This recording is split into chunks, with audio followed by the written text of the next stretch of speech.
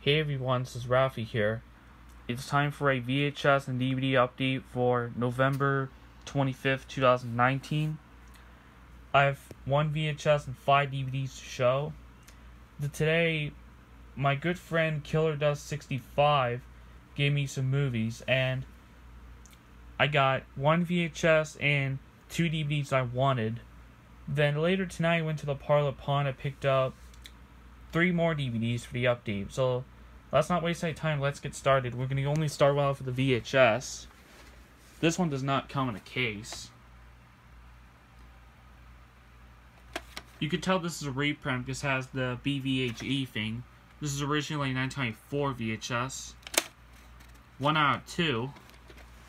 By the way, I have not checked any of these movies yet, but I will when I get to it. That's it for the only 1 VHS. Now on to the 5 DVDs. This movie I actually never heard of, but since I do like Christopher Lloyd, I'll probably have to watch this movie sometime to see what I think of it. It does have pretty good critic reviews on this movie. Which, by the way, Good Film was actually a subdivision of Mongol Media, just let you know. Here's an ad for other movies on DVD, which I plan to get Struck by Lightning sometime soon, and I'm not sure about Angel in the House. This next one I actually got at the This next one I got at Parlour.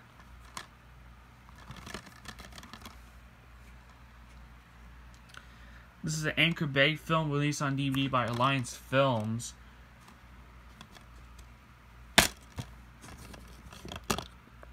Fulmar from Sin and Video Club.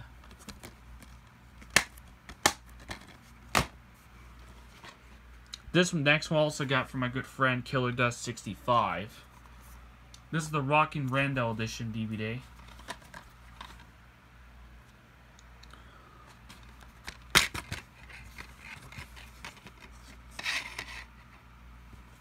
This was on a clear disc, but what can you do?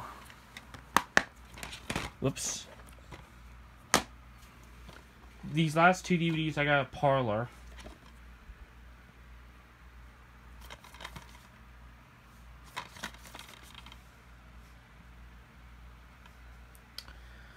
I know that the Jose Critic...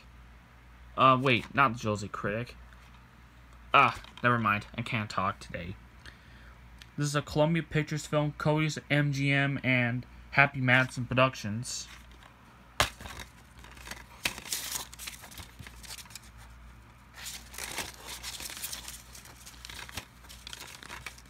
Give me a minute, folks. There we go. Now here's the last DVD.